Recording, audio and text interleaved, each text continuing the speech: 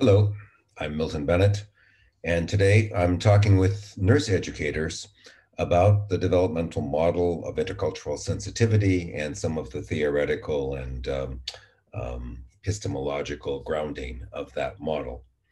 What I mean by that is that the theory of the developmental model is underlying much of the curriculum of the course that you're currently enrolled in.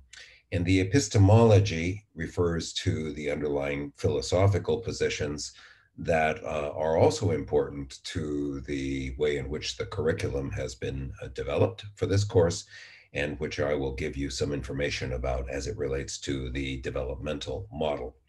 What I will do is spend some time first describing to you the philosophy and the model itself, and then spend some time telling you about each stage of the model and how it is that you can recognize people, both yourself and others, who are operating at that stage. And then for those of you who are working on your own development, as well as those of you who are facilitating other people's development, I will be talking about those kinds of activities that are appropriate to each stage and what some of the problems are of using activities that might be less appropriate for that stage.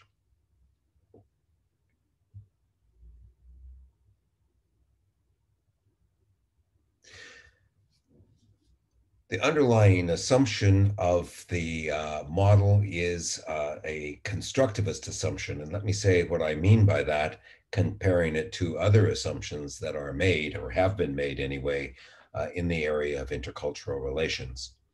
A very important one that is currently being questioned heavily and fought against by many people around the issue of institutional racism, sexism, and other such issues, is the idea of a kind of absolute reality in which there is a hierarchy of civilizations. There are the civilized people, those are the people who create the model, of course.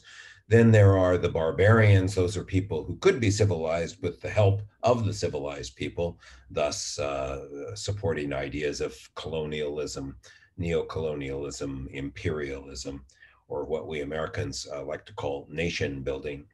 And then in this original idea, there were also the savages. These are the people who really weren't as human as the civilized or even the barbarians. And so they had no hope of becoming civilized, and it was okay to exploit them. As you recognize, this is the basis of slavery, not only back when slavery was legal, but even today, as all other kinds of slavery, sex slavery, child labor slavery, and other kinds of slavery continue to exist with the rationale that the people who are doing that work are not civilizable, basically. This comes from a philosophy of universalism that there is one truth and that we have that truth and that other people either have that truth or if they don't, there's something wrong with them. Maybe we can fix them, maybe not. But in any case, the important thing is we who have the truth deserve to be on top. We deserve to be dominant. That's the assumption.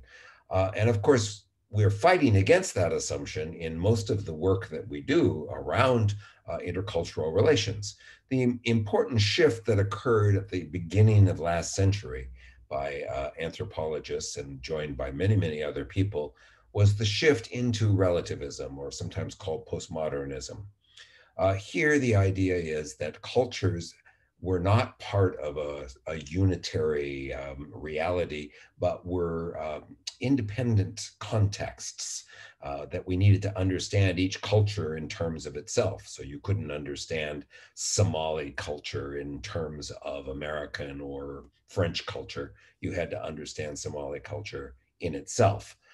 And by extension, you couldn't understand a Black experience from a white perspective, nor could you understand white experience from a Black perspective, or a man's experience from a woman's perspective, and so forth. This was the idea of relativism. This worked rather well to take us out of the universalism, although, as you know, there are still many people who would like to bring us back into that universalist idea, people who consider themselves to be more civilized or in many cases, people who have some stake in continuing to exploit people that they think are less civilized than they are. Nevertheless, this has gone a long way in most contexts to making us at least question that universalist assumption and to seek alternatives to it. What we've learned since the development of that relativism is that these different contexts are in fact more fluid than we thought. That when we develop a context, a cultural context, it's not that it actually exists. It's not that there really are Japanese people and Americans and Costa Ricans, but that these are boundaries that we create amongst us as human beings, which differentiate us, which call attention to some differences in our experience or differences in the way that we deal with reality. That we draw these boundaries, and further, we can draw these boundaries differently and in different ways. So, for instance, we can create an ethnic boundary that cuts across national boundary, or a gender boundary that cuts across ethnic boundaries. Or we can create a superordinate boundary, such as the European Union, which brings other boundary conditions inside of it. That this idea of constructing boundaries is the basis of constructivism. It's the basis of how we have moved from this idea of relativism, where cultures had their own context, but which really were not able to interact very well with one another, into the idea of cultures having their own context, but also being able to exist in a boundary that has been constructed for the purpose of allowing interaction amongst those cultures. This last step of creating the boundary condition for us to be able to interact with one another is a necessary step for us to move from the idea of being respectful of different cultures to being able to coordinate societies where those different cultures work together in multicultural, some form of multicultural cooperation. So it's this idea, this constructivist idea, that's at the basis of the developmental model, which I will now describe to you. This model, called the developmental model of intercultural sensitivity, is modeling our perceptual experience of difference. It follows the basic idea of many developmental psychologists, Piaget and many others, who point out that children inevitably learn how to make finer and finer distinctions, how to create more categories about things that they need to know about. If a young child is learning about different kinds of horses, he or she learns how to categorize different types of horses, and in ways that those of us who don't know much about horses look and we say, oh, well, it's a four-legged animal. But that people who know about horses are able to bring many, many more distinctions to bear.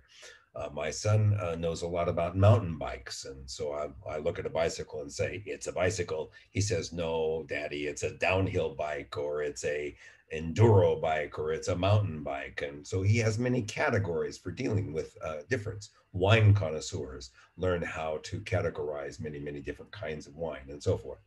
So this model uses that same idea to talk about culture. What it suggests is that when we move from having a simple perception of otherness, or people who are not in our group anyway, when we have a simple perception of them, it leads us to behave in ways that appear ethnocentric and sometimes racist or sexist. When we have more complex ways of perceiving others, it allows us to move in a direction that is more empathic, that is more what I will call ethno-relative. So ethnocentrism refers to the way in which we see our own culture as being central to all of reality. It's essentially that universalist idea. The ethno-relativism is a more relativist idea where we see our culture as being relative to other cultures, and which I will put into the context of constructivism as well. Let me briefly describe these stages to you, and then I'll go back in more detail. The denial stage, which is the default condition, it's the place where all of us start, is failing to perceive the existence or the relevance of culture. These are people who basically have no categories or only vague categories for otherness. They know that there are other people out there, but they really don't have much contact with other people, and as a result, they just don't think about it. I think it's important for us to realize that most people are not against other cultures. They just don't think about other people. They just don't. It's not a fact. It's not irrelevant to them.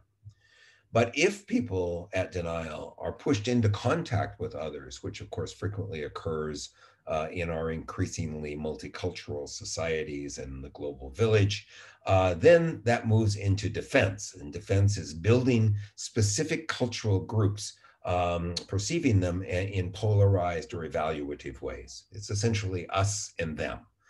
Where us are the good guys and them are the bad guys. But sometimes it's reversed so that us are the bad guys, them are the good guys. That's sometimes called internalized colonialism or internalized sexism and so forth, where we change sides.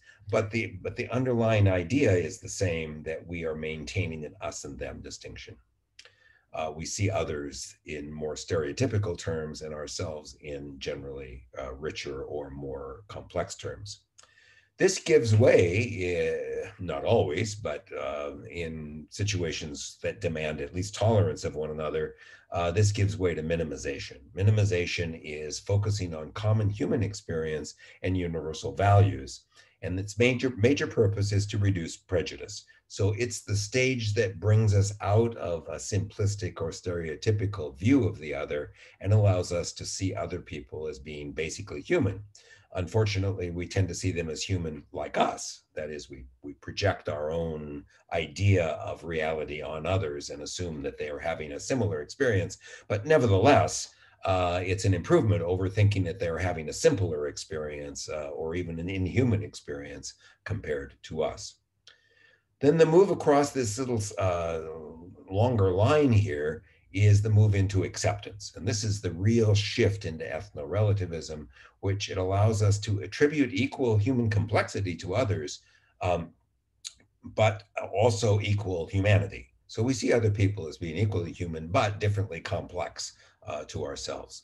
And this is the basis for our then being able to learn about other cultures, interact with other cultures in ways that don't assume that they must be like us. And if they're not, there's something wrong with them.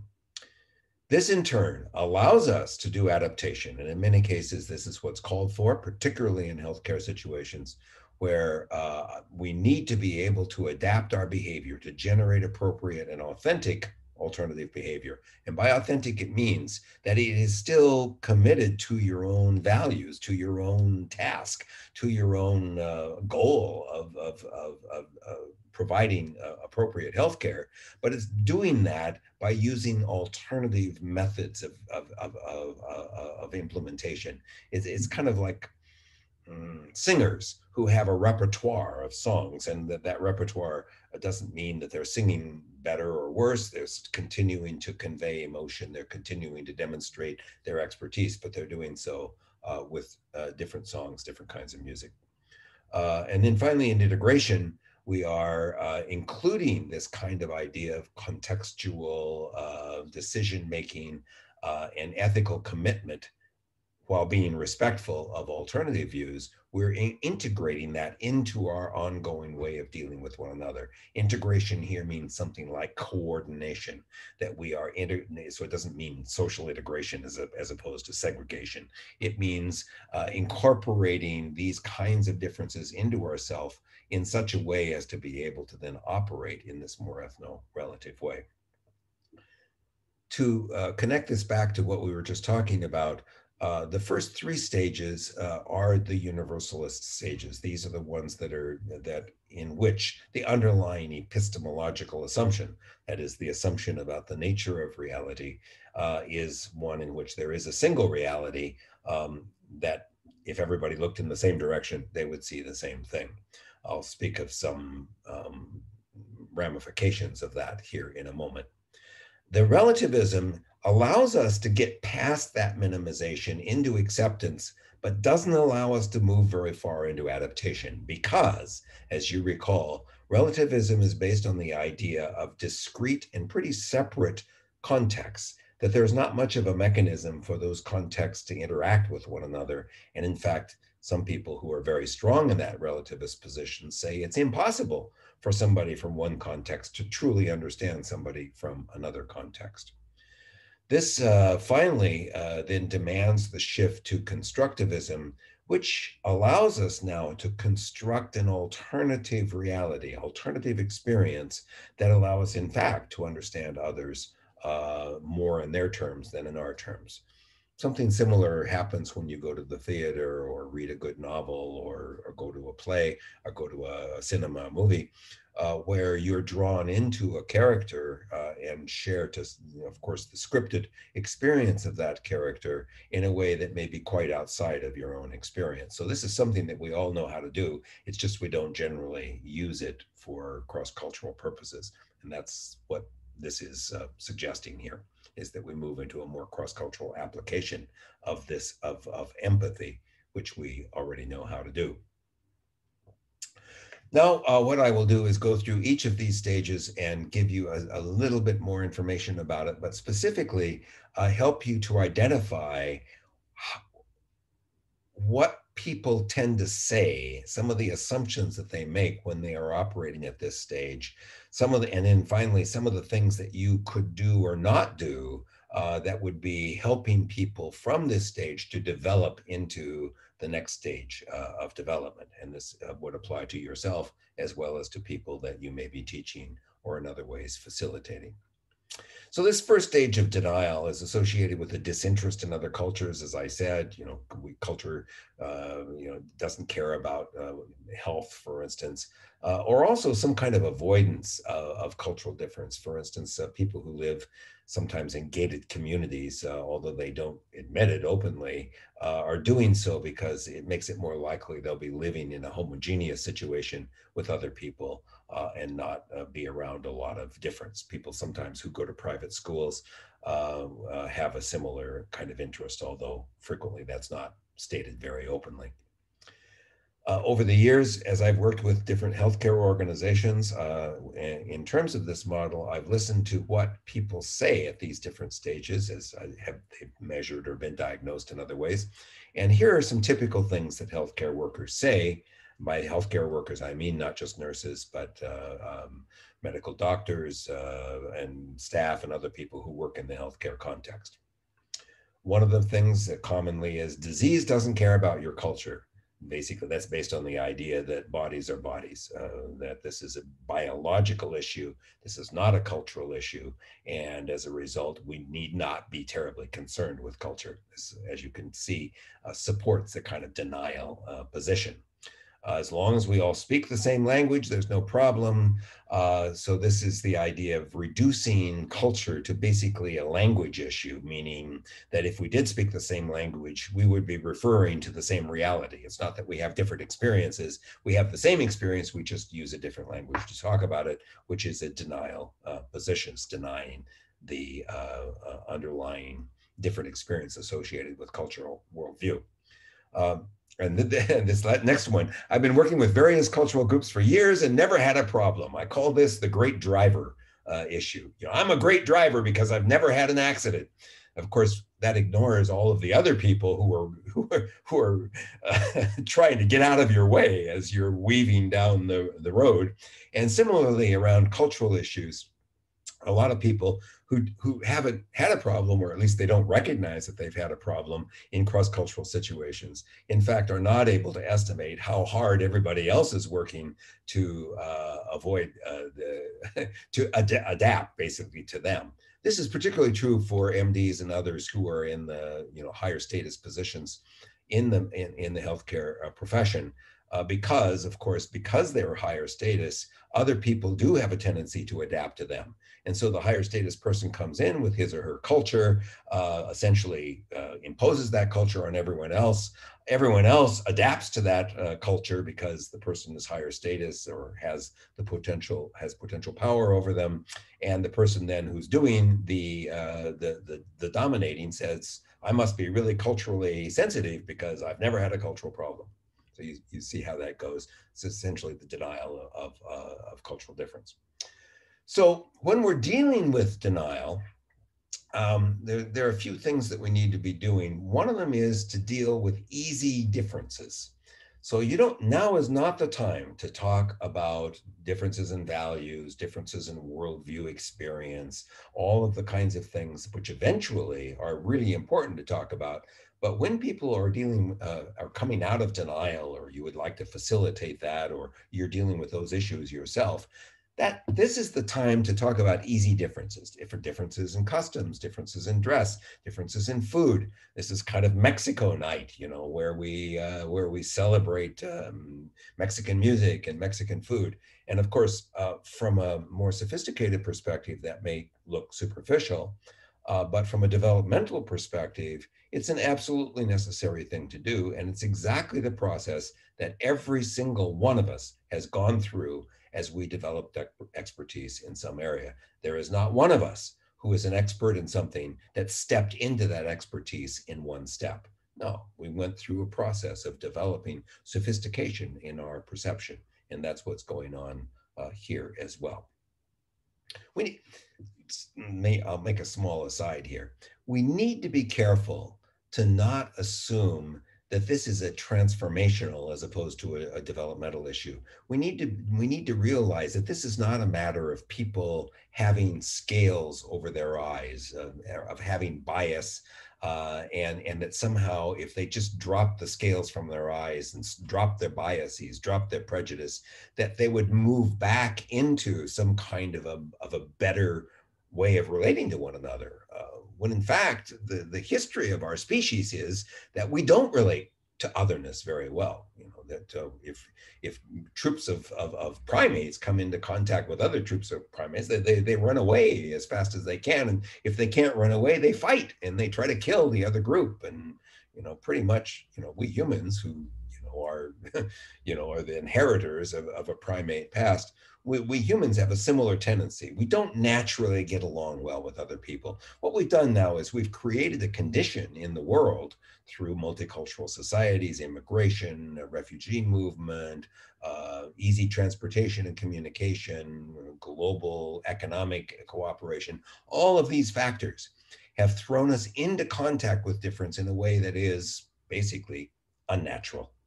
Unnatural in the sense that it doesn't follow our species heritage.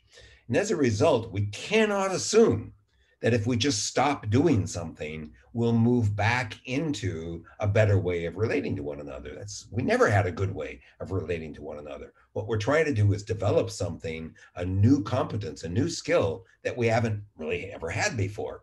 And so that's why we need to go through this process that we go through in any other new expertise, which is slowly developing the ability to perceive things in more sophisticated ways. This is a good time to use a translator or a mediator who can step in and basically provide information about how people are operating cross-culturally that may not be available to them otherwise. And finally, don't focus too much on change, just enough to allow some adjustment to different contexts, because you don't want to say to people, the world is different and, change, get on the train or miss the train. That's not a good way of dealing with somebody who's essentially dealing with issues of stability. So here's what's going on at this stage. People are concerned with having enough stability to maintain their lives. And they see around them change. And there are people who, because they have the advantage of greater education, greater experience, sometimes coming from from higher socioeconomic conditions, or maybe from a dominant culture in a society, they have the privilege, basically, of dealing with change in a little more, in an easier way, shall we say. And these two positions then tend to become exaggerated. The stability people fight with the change people. The change people fight with the stability people. The change people say, if we have too much stability, it generates stagnation. And of course, they're correct. That is true. On the other hand, the stability people say, if we have too much change, it generates chaos. And they also are correct. So what we have here is a kind of a fight between the potential of moving into stagnation or the potential of moving into chaos. I'm sure you can see this kind of political activity occurring right now at many places in the world. The solution to this and other of these conundrums that are associated with this developmental model is to put these things into a dialectic, to reconcile them, to see them as operating together rather than against one another. And so the way to do this is every time you think about change, you say, and how will that generate new stability? And every time you think about stability, you say, and how will that allow inevitable change? And that when we're able to do that, at least to some extent, the stability is more likely to become the security, which we basically need. And the change is more likely to become the kind of adjustment that we need inevitably to make to changing conditions around us, since things, in fact, do not stay the same. Uh, this is a delicate process to do this kind of reconciliation or this creation of a dialectic. And we must approach this intentionally and carefully rather than saying to people, stop being stupid and open your eyes and see the new world. That's not going to work. The one of the reasons it doesn't work is because when people move out of denial, they don't move into ethno-relativism, they move into defense. And defense is recognizing other people, seeing other people. You see other people as people, but they become threatening. You see them in kind of simplistic and threatening ways, and they're likely to then become a potential threat to you. It's like the groups of primates that, first of all, were just, they didn't run into any other groups of primates, so it was okay. Now suddenly they're forced into contact with the other primates. What are we going to do? Well, we got to fight with them with limited resources. It's us or them. So we denigrate others, we talk about the superiority of ourselves, or as I mentioned before, we may reverse from time to time and see ourselves as being the bad guys and them as being the good guys. This happens sometimes when people go native as part of an international experience, as the term is used. But sometimes it occurs within your own society when people of a dominant cultural group recognize that they have been oppressive to people from non-dominant groups, and so they start taking on the cause of the non-dominant group against their own dominant group. Um, Malcolm X, a black leader in the U.S., was once said that to a young white woman who was saying to her, "Oh, Malcolm, I just love everything you do. What can I do to help?" And he said to her, "Get out of my way." And in many ways, this is this idea of wanting to help people who are the products of your own oppression. Uh, in many cases, the best thing you could do to help is get out of the way. So reversal is not a more advanced position, even though you may be taking on the cause of people who have suffered from domination, who have suffered from oppression, who maybe have suffered from slavery, who have suffered from colonialism or sexism, rather than thinking that you are more advanced by taking on their position. The real advancement is in becoming more able to handle cultural differences associated with that, which we'll get to in a moment. But simply changing sides doesn't make you more sophisticated. So what we hear healthcare workers saying at this point is that these people are in X, country or context or whatever it is. They should speak the language of this context. Um, Essentially, it's treating culture as a language problem. That somehow, if only people spoke the same language, which we saw in denial, everything would be okay. But here it's coupled with an evaluation that if people have not learned the language, that there must be something wrong with them. These people should be grateful for the high quality healthcare they get here, as opposed to the primitive care they get in their own countries. And the interesting thing about this one is that it works both ways. So I go back and forth between the U.S. and Italy a lot. And I find that when I'm in Italy, people sometimes say, "Oh, they don't know how to do that in the U.S. They're kind of behind, in sort of everyday normal care in the U.S." And when I go to the U.S. and I say something like, "I'm going to get my teeth fixed in Italy," they say, "Oh no, don't do that. Italians come to the U.S. to get their teeth fixed because things are so primitive there." When, of course, the healthcare is, perfectly wonderful in both places. So this idea that somehow others are more primitive than you are is a particularly sensitive issue, I think, around healthcare. Uh, and of course, this one is very serious. They don't value life the same way we do. And what that may mean is that it subtly creates the an evaluation in the minds of the healthcare workers that they have to be particularly cautious in pushing people from other cultures to follow a med schedule, or in other ways follow prescriptions and regulations, because they probably won't otherwise, because they don't value life the same way we do. And this is, of course, just a straight defense position.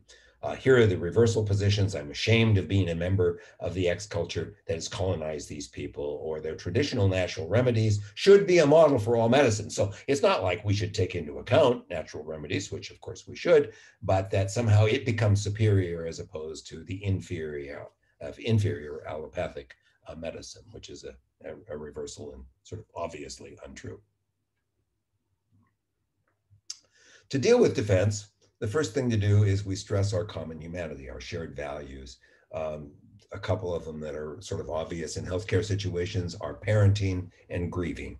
That we see these things being expressed in fairly universal ways, although frequently the exact demonstration of grieving or exact activities of parenting will be different from culture to culture. But it's usually pretty easy to say to people, look, these people are, they care about their kids, they want the best for their kids, or they are devastated by the loss of a loved one, and people can see the common humanity associated with that.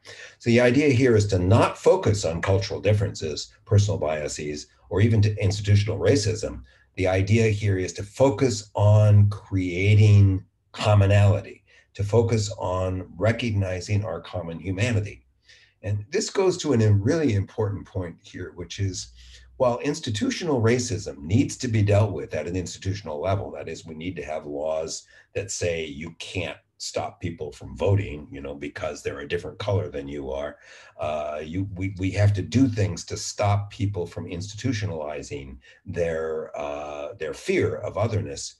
That same activity does not work very well in dealing with people's personal biases. That when we give people prejudice reduction training or implicit bias training or other kinds of things, it's really sort of based on the idea that we could introduce something like legislation or adjudication that would sometimes political correctness police that would somehow begin to control people's behavior the way we would control institutional behavior. But that's not the way people work. People are not institutions. And the key to getting people out of defense is not to make them stop doing something, it's to encourage them to start doing something that they're not doing. And what they're not doing is they're not seeing other people as equally human. So we need to be working on creating that rather than saying stop being prejudiced, because the prejudice is nothing but an expression of that seeing other people in simpler terms. What we need to be doing is saying start seeing other people as being equally human. And it turns out that that's not such a difficult thing to do. We seek activities that demand cooperative action.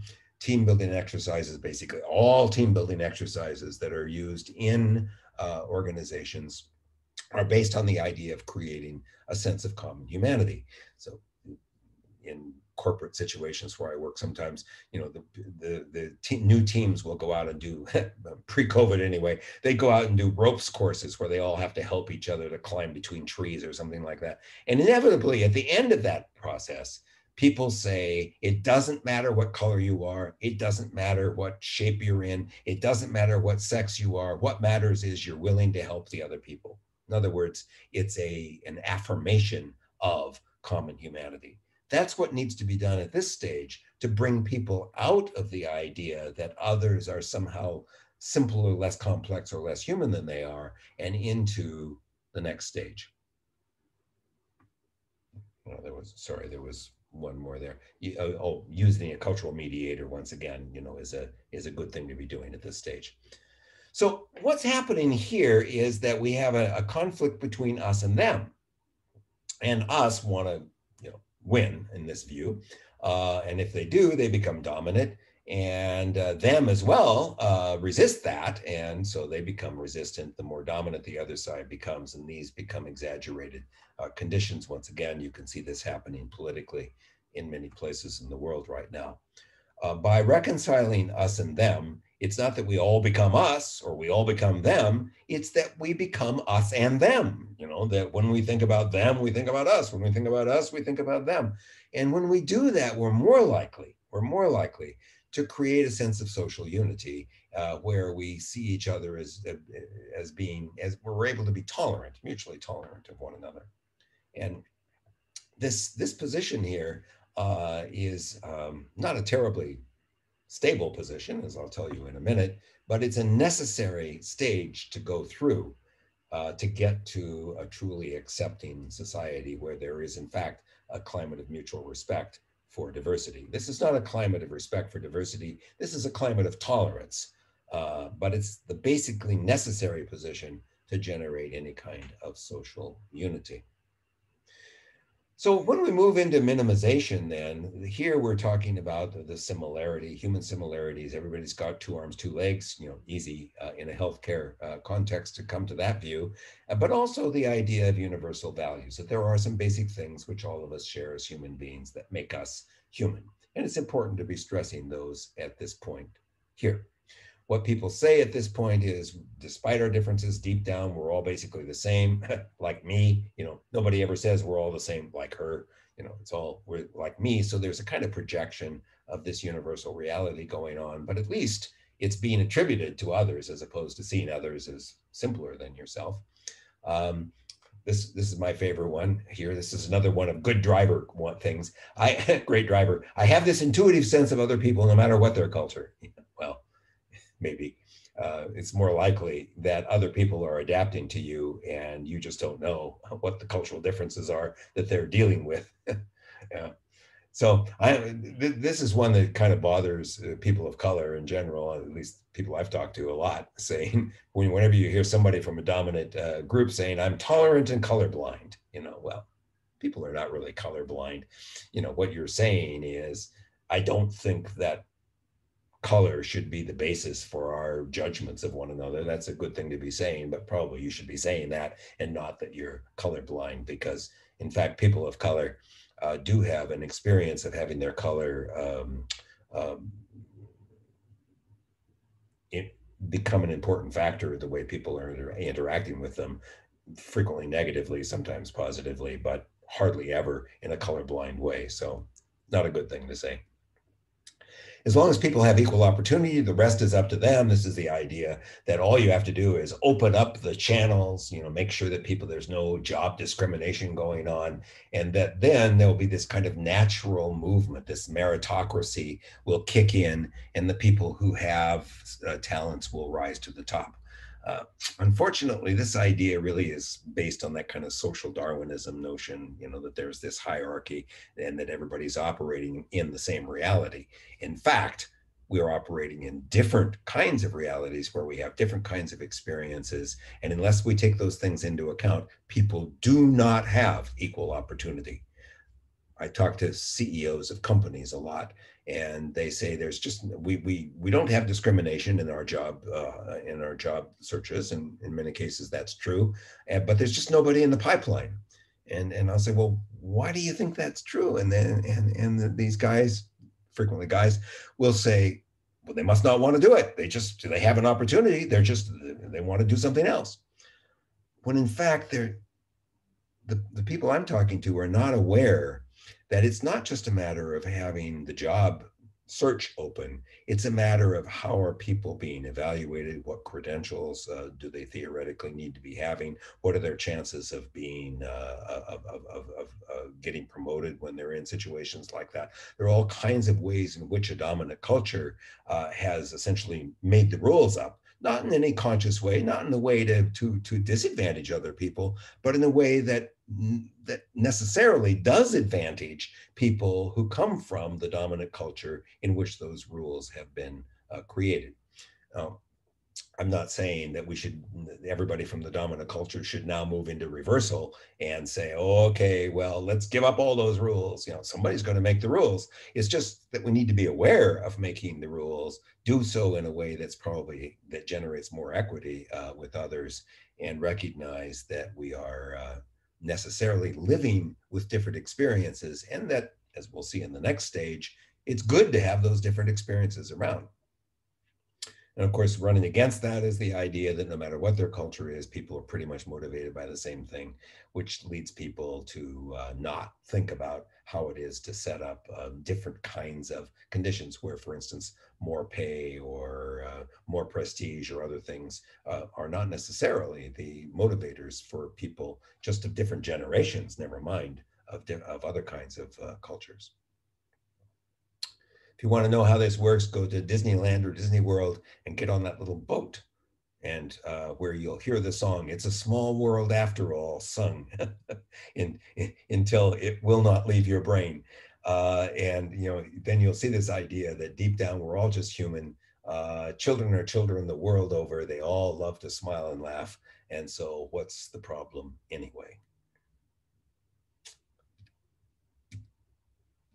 So what we do for people at minimization, we're developing categories for self-observation that we're now is not the time yet to be talking about other cultures. We want to be talking about our own culture. Seeing yourself in cultural terms is the first stage to being able to then see others in cultural terms. You don't want to start out with others. So you don't want to start out saying, let's talk about them as a culture, because that then feeds into the defense idea that, oh yes, they have a tribal culture, but we are civilized people. No. What you want to do is see yourself in cultural terms. How do you do that? There are lots of neat exercises, like go to a grocery store and imagine that you're from another planet. Why are things the way they are in that grocery store? To look at your house, from the perspective of somebody who doesn't know what any of the appliances are. Why are things set up the way they are? Things like that. Exercises that allow you to engage in cultural self-awareness. Then you can contrast your own cultural behavior with a range of alternatives. So rather than saying, let's learn about Somali culture, let's learn about Costa Rican culture, what it is you're going to say is, let's understand our own culture and see how it might be different than X, Y, Z, A, B, and C. So you rather than focusing on one other culture, you provide a range of alternatives to your own culture, again with the idea that your own culture is the primary focus. This is not the time, to stress this again, to provide ethnographies, area studies, or other culture-specific information about other cultures that in fact tends to push people back into defense rather than move them into the next stage of acceptance. But this is a good time to start having facilitated contact with culturally different others. And this is not the time to have unfacilitated contact. So you don't want to send people into situations without facilitation to contact people from other cultures, because the people from other cultures might well contradict the idea that we are all commonly human in a way that I understand. They might say, hey, you really don't understand this experience. And because people at this stage are not able to recognize, they're not able to handle those cultural differences, it pushes them back into defense and said, oh, well, I thought we were all human, but I guess some people, in fact, are less human. So that's the danger of pushing people into unfacilitated contact at this stage. Fortunately, we do this a lot in the name of dialogue, intercultural dialogue and things like that, where we are not paying attention to the developmental stage that people are in when we throw them into those situations. I mean, people can have unfacilitated dialogue with culturally different others, but not until they're operating in ethno-relativism. It's not a good thing to do when people are operating in ethnocentrism. The reason why is because we're stuck in the golden rule. And the golden rule, do unto others as you would have them done unto you, is based on the assumption of similarity. It's based on the idea that we're all just human, and that therefore you are able to put yourself into the position of others and understand them. And that works with our friends. But the reason it works with our friends is because we choose our friends to be similar to ourselves. Lots of evidence that show that we choose to be in homogeneous situations. And of course, it's better than bigotry and prejudice. I mean, it's like, I don't want somebody to kill me, so I guess I won't kill them. Okay, golden rule is pretty good at that level. However, when the golden rule doesn't work is largely in professional roles. You do not, for the most part, you don't and you shouldn't have chosen the people you work with, even if you could choose them to be similar to you, because the whole idea is to have diversity in the workplace that generates more value in a workplace. But what that means is the golden rule doesn't work. You can't put yourself in another person's position and say, how would I feel in that person's shoes? Because that person is different than you, and the golden rule will fail. It also, by the way, fails in personal relationships because, for the most part, you have not chosen your partner to be like you. You've used the assumption of difference rather than the assumption of similarity for your life partner. And as a result, the golden rule doesn't work with your partner, you may have noticed. Now, what happens when the golden rule doesn't work is we don't say, oh, that we should be, people are different, they're not the same. No, we use the lead rule. And the lead rule is do unto others as they should have done unto them. And why? Well, they must be stupid. If we only educate them, if we only explain it more clearly, they'll agree with us. They'll be like us. And if that doesn't work, we think, well, they must be a little crazy, mentally unstable, having a hormonal storm, whatever it is. And we should be patient, maybe get therapy, and then they will agree with us. And if that doesn't work, we say, well, they probably just have it against us. And then at that point, it's okay to punish them, control them, or do other things. So unfortunately, when the golden rule doesn't work, meaning when we try to treat other people as if they are similar to us and they don't respond the way we would respond if we were treated that way, we then shift into this sort of nastier position. When what we should be doing is trying to move towards the platinum rule being do unto others as they would have done unto them, or at least be aware of how other people would like to be treated, because it is based on the assumption of difference, that other people probably want to be treated differently that you, except in these big senses of, they don't want to be killed. You don't want to kill, you want them to kill you. They don't want you to kill them. But in lots of other ways, in the sort of everyday ways that we use the golden rule, in fact, the platinum rule would be superior. This is available along with support for many of the other things I'm talking about on the website, www.idrinstitute.org. And this is called Overcoming the Golden Rule, Sympathy and Empathy. All right. So to move out of this position of minimization, we need to figure out what to do with similarity and difference.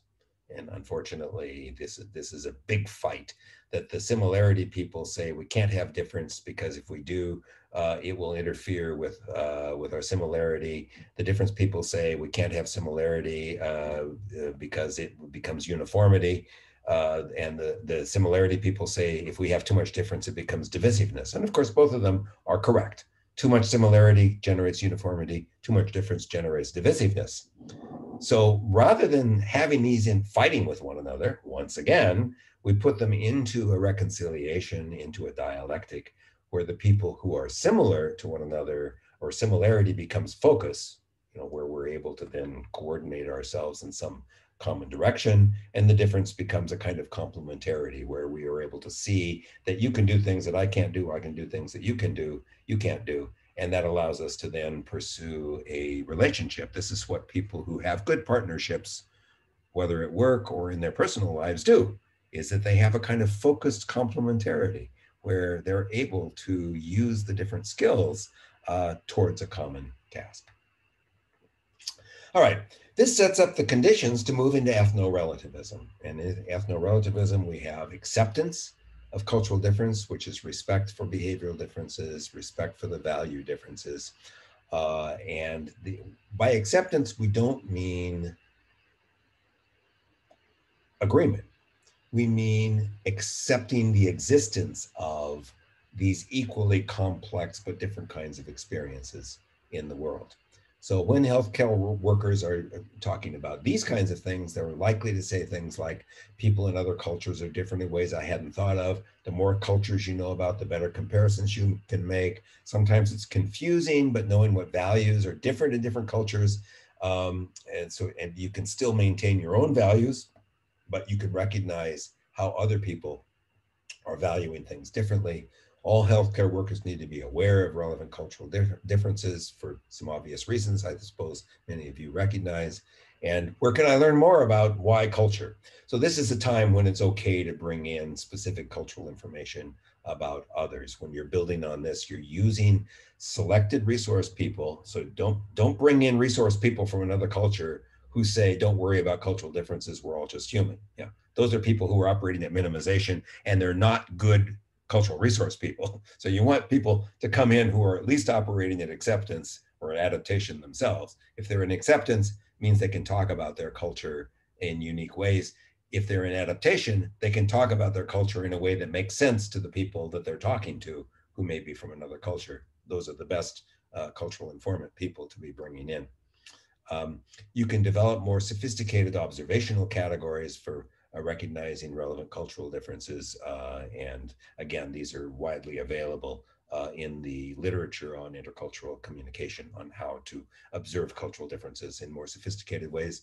And in practicing understanding these cultural positions with which you disagree, that sounds like a simple thing to do, but if you start doing that for yourself, or if as an instructor you try to do that with students, you'll find out that it's a deceptively difficult thing to imagine something that you disagree with in anything other than a negatively evaluative way. But that's what you're asking people to do, to imagine the world in some way that would be following a value that is not a value that you have.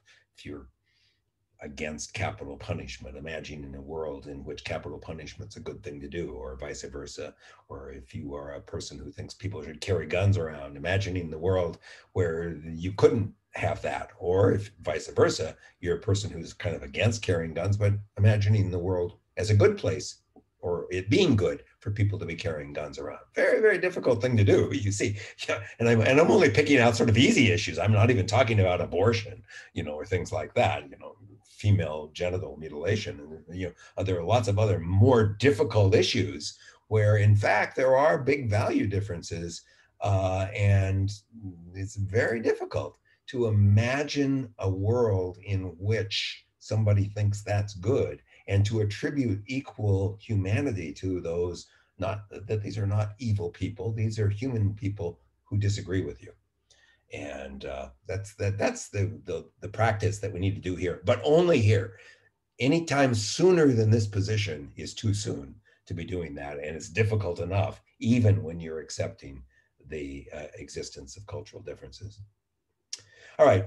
What this does, and particularly that last exercise, is set you up to be able to engage in adaptation. And adaptation has to do with using empathy, framing, shifting your frame of reference, and eventually being able to generate alternative behavior. It's called code shifting, where you're able to generate authentic behavior in a different culture.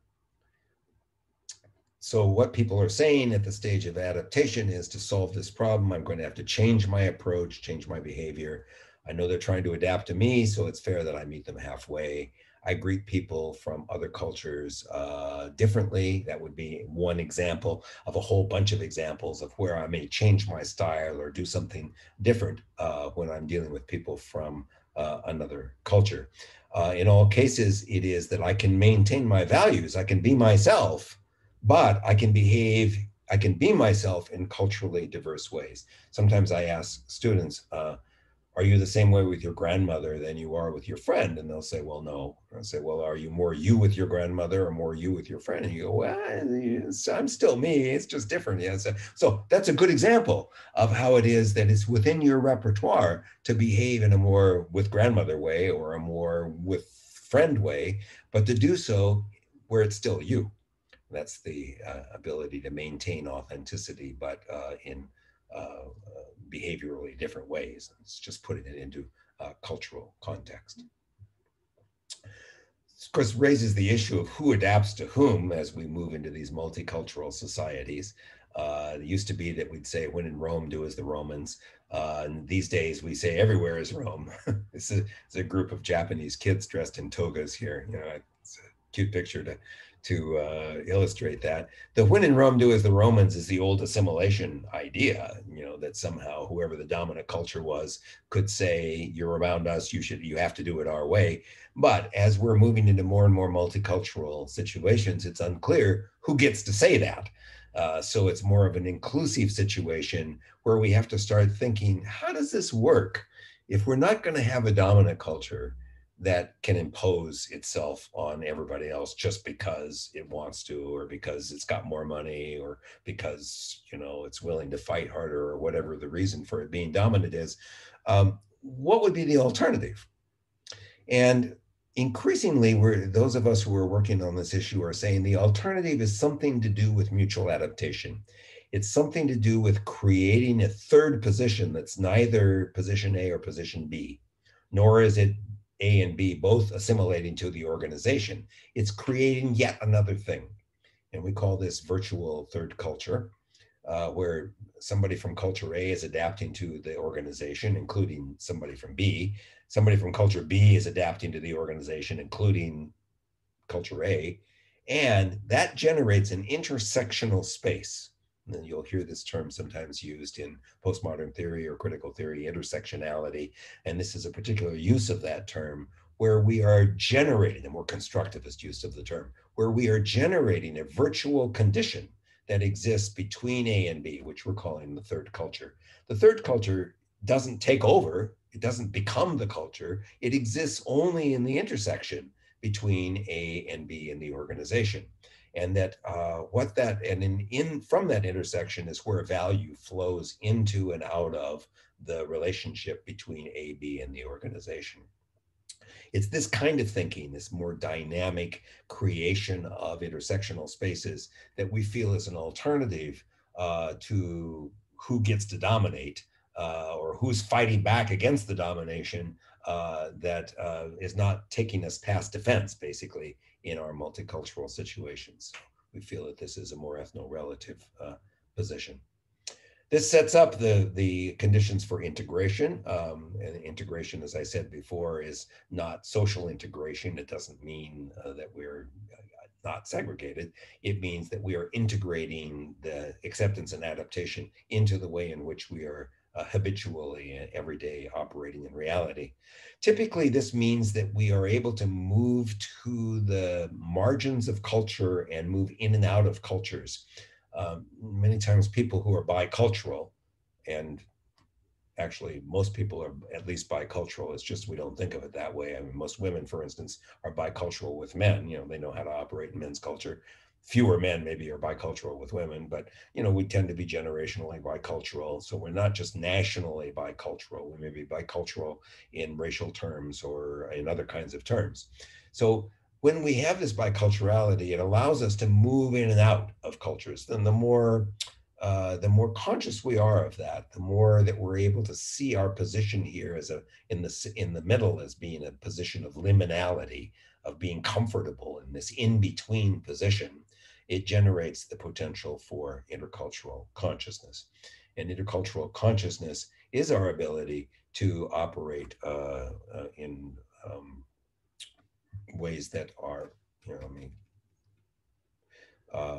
the perceptual ability to generate useful observations about your own and other cultures, the metacognitive ability to exercise agency in the construction of conceptual boundaries, so that means that you are not only able to observe your own culture and then use those strategies for observing cultural difference, you're also able to see that you're the one drawing the boundaries. You're the one who are creating those observational categories. I mean, not you personally, but in concert with the people that you are working with, and as part of the education that you're receiving, that we collectively are creating these conceptual boundaries. And therefore, we can create them in different ways. And in fact, in every relationship, every perceptual relationship we have at every instant, we are creating those boundaries. If we want to change those boundaries, we just need to start doing it in a different way. We can essentially create the future now. The emotional resilience, in addition to respecting, is also being able to respect the values of others while maintaining a commitment to your own, which I think is an important thing for us to be able to do in these multicultural societies. So what this so what you hear people saying at this position are, sometimes I feel marginal in groups, but I'm able to move in and out of them with relative ease. My decision-making skills are improved by having access to multiple cultural perspectives. So when I'm talking to executives or managers in organizations, that's what I'm listening for. And I don't hear it that often, but when I do, I'm very impressed that people recognize that access to multiple perspectives is in fact a value, which is difficult to get otherwise. Everywhere is home if you know how things work there. I feel more comfortable when I'm bridging differences. This is a very common position for people who are in healthcare situations who themselves have a lot of multicultural experience. They may choose that bridge making position. What it does is it puts them into liminal space, into that in between space quite a bit. And they like being there. It's like living in the third culture in a lot of ways. And that's a comfortable position for people at this stage of development. I usually can look at things from a variety of cultural points of view. And in an intercultural world, everybody needs to have intercultural consciousness. And again, I use this term as the general skill that underlies intercultural competence, cultural intelligence, intercultural sensitivity, all of the terms that we use that are being used for different academic or commercial purposes, all I think refer to these three things. They refer to our ability to generate useful observations. They refer to our ability to be an agent in the construction of our own boundaries, and to this kind of emotional resilience. So I wish you good luck in not only your own development, but in helping to facilitate others. And I trust that this has been useful towards that end. Thanks for your attention.